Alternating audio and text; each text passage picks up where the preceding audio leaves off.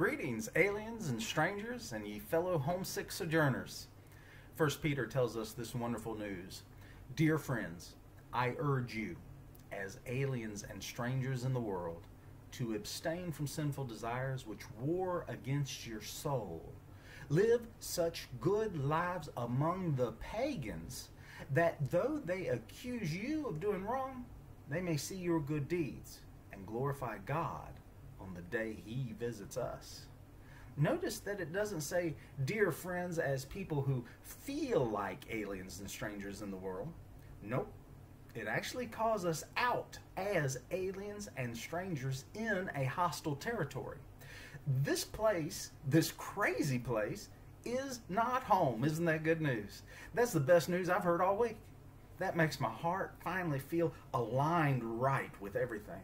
That knowledge opens upon my mental horizon the possibility of hope and the faith that I need to stand and keep alert for the coming of the bridegroom. The older I get, the crazier this place becomes.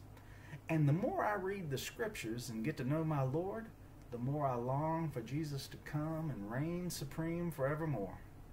The book of Revelation tells us that one day all things will be made right under the throne of the King of Kings.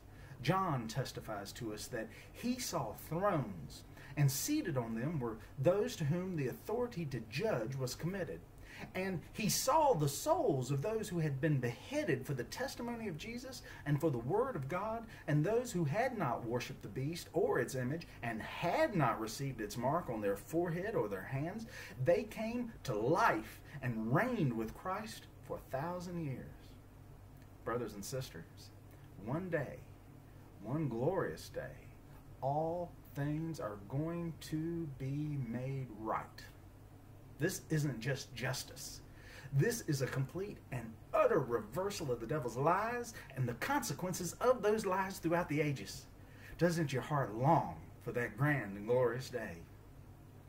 G.K. Chesterton, when comparing what the world calls good, or actually what the world calls optimism, with what the Bible calls good and optimistic, writes these words, and I find them extremely valuable for our times, in which naturalistic religions and paganisms are growing by leaps and bounds among our children, and the sections in the bookstores are getting larger than the Christian section. All the same, writes Chesterton, it will be as well if Jones does not worship the sun and the moon. If he does, there's a tendency for him to imitate them, to say that because the sun burns insects alive, he may burn insects alive. He thinks that because the sun gives people sunstroke, he may give his neighbor measles. He thinks that because the moon is said to drive men mad, he may drive his wife mad. This ugly side of mere external optimism had also shown itself in the ancient world, about the time when the Stoic idealism had begun to show the weaknesses of pessimism. The old nature worship of the ancients had begun to show the enormous weaknesses of optimism. Nature worship is natural enough while the society is young. Or in other words, pantheism is all right as long as it is the worship of Pan. But nature has another side, which experience and sin are not slow in finding out. And it is no flippancy to say of the god Pan that he soon showed the cloven hoof. The only objection to natural religion is that somehow it always becomes unnatural. A man loves nature in the morning for her innocence and amiability, and at nightfall, if he is loving her still, it is for her darkness and for her cruelty. He washes at dawn in the clear water, as did the wise man of the Stoics, yet somehow at the dark end of the day he's bathing in hot bull's blood, as did Julian the apostate. The mere pursuit of health always leads to something unhealthy. Physical nature must not be made the direct object of obedience. It must be enjoyed, not worshipped. Stars and mountains must not be taken seriously. If they are, we end where the pagan nature worship ended. Because the earth is kind, we can imitate all her cruelties. Because sexuality is sane, we can all go mad about sexuality. Mere optimism had reached its insane and appropriate termination. The theory that everything was good had become an orgy of everything that was bad. Sounds like today. He goes on this mental journey until he arrives at final truth. And it is this truth which Christians must always remember if their love, their joy, and their optimisms are to be placed properly and aligned properly with the coming reign of Jesus Christ. He writes, "My haunting instinct that somehow good was not merely a tool to be used, but a relic to be guarded, like the goods from Crusoe's ship. Even that had been the wild whisper of something originally wise. For according to Christianity, we were indeed the survivors of a wreck, the crew of a golden ship that had gone down before the beginning of the world." But the important matter was this, that it entirely reversed the reason for optimism. And the instant the reversal was made, it felt like the abrupt ease with which a bone is put back into the socket. I had often called myself an optimist to avoid the too evident blasphemy of pessimism. But all the optimism of the age had been false and disheartening for this reason, that it had always been trying to prove that we fit into the world. The Christian optimism is based on the fact that we do not fit into the world. I had tried to be happy by telling myself that man is an animal like any other which sought its meat from God. But now I really was happy, for I had learned that man is a monstrosity.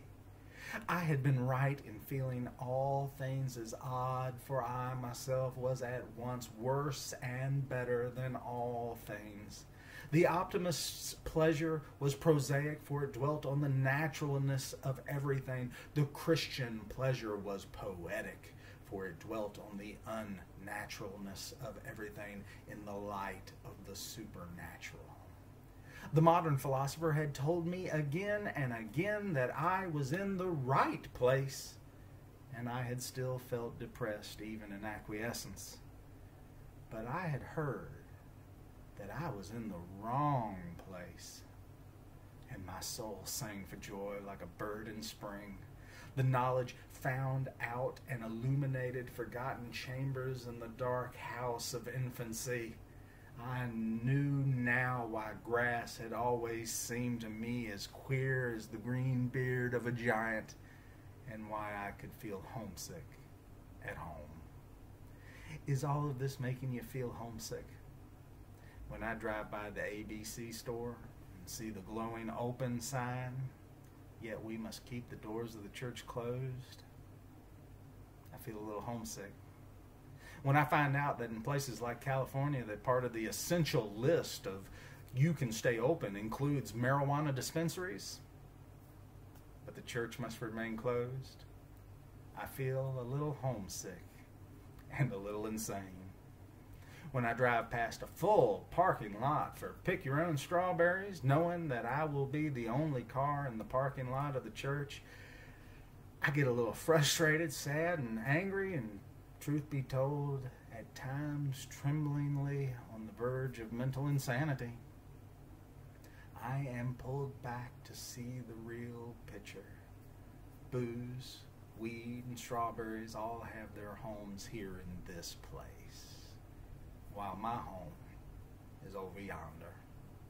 And when that roll is called, I will be there amongst the sane and peaceful people of God, and forever ruled over by a sovereign that loves me and will never lie to me. There is a higher bread, and there is a higher wine. There is a real milk and a real honey in a real land that we come from. And right at the beginning, Jesus helps us find our way by reminding the devil and everyone else that man cannot live on bread alone. And when it it comes to getting this higher and loftier food. You don't need a mask. You don't have to stand in line, and you don't have to exchange money through a cough-resistant plastic shield. Nope. Those days are drawing to an end. And when they end, well, when they end, you will be safe, you will be warm, and you will be full till you can't eat anymore. Oh dear. That doesn't quite paint the picture well at all. Let me read straight from the source of water that flows from Mount Zion into our strange land and promises that if we keep walking the river's edge, that one day we will arrive back home, back at the spring of living water. And the source says, and the river rumbles, come, all you who are thirsty, come to the waters, and you who have no money, come, buy and eat. Come, buy wine and milk without money and without cost. Why spend money on what is not bread, and your labor on what does not satisfy? Listen to me, and eat what is good, and you will delight in the riches of fare. Give ear and come to me. Listen that ye may live. I will make an everlasting covenant with you, my faithful love promised to David. See, I have made him a witness to the peoples, a ruler and commander of the peoples. Surely you will summon nations you know not, and nations you do not know will come running to you, because the Lord your God, the Holy One of Israel, for he has endowed you with splendor. Seek the Lord while he may be found. Call on him while he's near. Let the wicked forsake their ways, and the unrighteous their thoughts. Let them turn to the Lord, and he will have mercy on them, and to our God, for he will freely pardon. For my thoughts are not your thoughts, neither are your ways my ways, declares the Lord in heaven. As the heavens are higher than the earth, so are my ways higher than your ways, and my thoughts than your thoughts. As the rain and the snow come down from heaven, and do not return to it without watering the earth and making it bud and flourish, so that it yields seed for the sower and bread for the eater, so is my word that goes out from my mouth. It will not return to me empty, but will accomplish what I desire and achieve the purpose for which I sent it. You will go out in joy, and you will be led forth in peace. The mountains and hills will burst into song before you, and all the trees of the field will clap their hands. Instead of the thorn bush will grow the juniper, and instead of briars the myrtle will grow. This will be for the Lord's renown, for an everlasting sign that will endure forever. Homesick yet? God bless you, and I hope to see you soon.